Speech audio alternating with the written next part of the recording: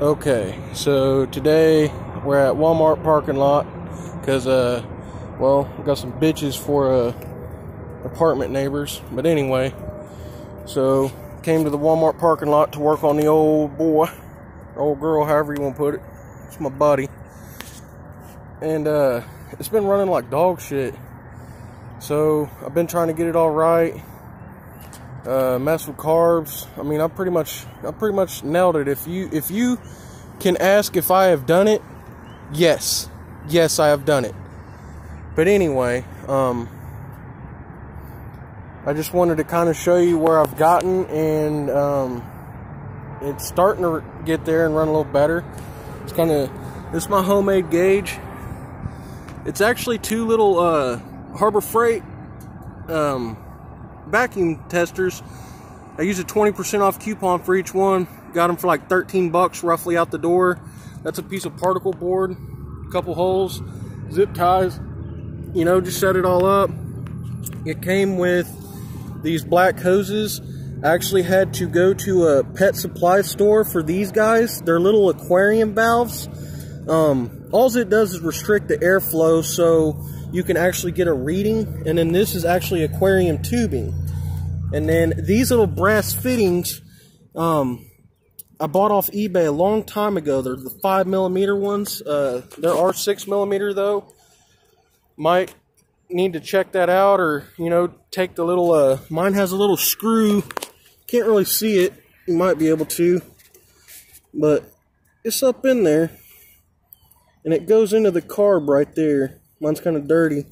And to give you a reference, it's literally right below where the choke goes. Right there in the front where the two cables split. Right there. But anyway, and as you see, it's on the passenger side or right side of the bike. And then the other one, if you go to the left side, the driver's side, and look, you might be able to see that. I don't know, it's kind of bright out. But there's where that one goes, and it's literally right above your key ignition right there. So there's that whole setup. But anyway, this is what we got. Like I said, it was running very poor. It's starting to run better. So this is my idle sync. You can see how I'm roughly about 25. I don't know if you can see that or not. About 25 on each one. And then as we give it gas, you want to see them fluctuate together.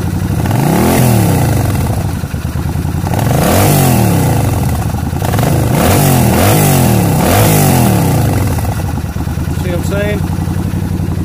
Now, it's not going to be perfect, and keep in mind that this is a homemade gauge. It's not, you know, I probably spent maybe $32 on this with taxes and everything, versus you can go online and order a $100 gauge. I just kind of wanted to demonstrate my setup.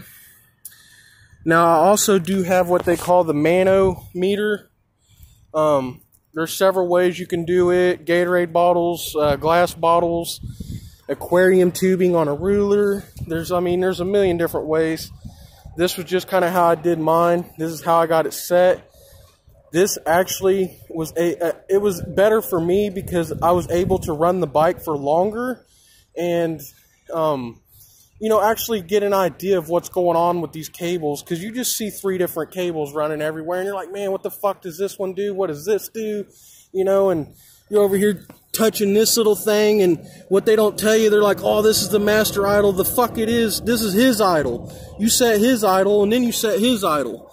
You know, this is the rear cylinder's idle. This is not a master idle. This is rear cylinder's idle. Then, once you set your rear cylinder idle, because he is known as number 1, you come up here, and under the gas tank, you probably ain't going to be able to see it. Oh, I got my line hooked up. Uh-oh. Uh-oh. It's not a big deal. Anyway, you can't really see, but this cable comes up into the back of the carb right there. It's your throttle sync, or your idle sync. And then once you have all that set, and like I said, how you set, and we're sitting here like boom, boom, boom, boom, boom. and we're right here, you know, at that 25 mark on both cylinders, or whatever your bike is. Every bike's probably going to be different. I don't know the spec. And then, so what you're going to do is you're going to rev it up, and you're going to notice that one cylinder like goes real crazy, and you're like, man, like one just drops off and your other one like picks up, or vice versa. Or maybe it fucking, you know, revs up, but it's kind of stumbling all over the place. It's like, well, what you're going to want to do is set the rear cylinder is set to your handlebar. Okay, so every time you pull it, you want your rear cylinder to do whatever it's going to do, and then you want to take and match the front cylinder to the rear cylinder, and then once you match the front to the rear, it should gradually increase like mine was. I'll show you one more time.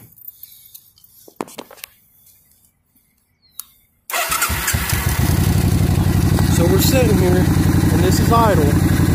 We're roughly drawn about 25 on each cylinder, and then as we increase the gas,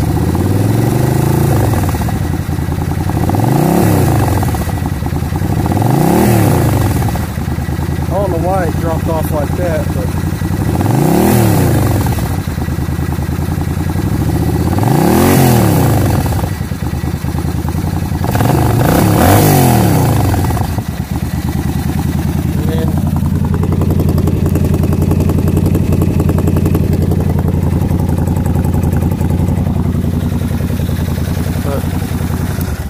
that's it. I mean, that's about all I got. If you have any tips, please tell me. I mean, I'm a do-it-yourselfer. I am an ASC certified mechanic, blah, blah, blah. No one wants to hear that. Man, I really do. I just want ideas, you know? Like, I'm not a motorcycle mechanic. I'm just a regular old car mechanic. And, I like to be the jack of all trades, master of none. But I'm pretty damn good at everything I do, if you know what I mean. But thanks for watching. Leave a comment or a tip, anything. Thanks.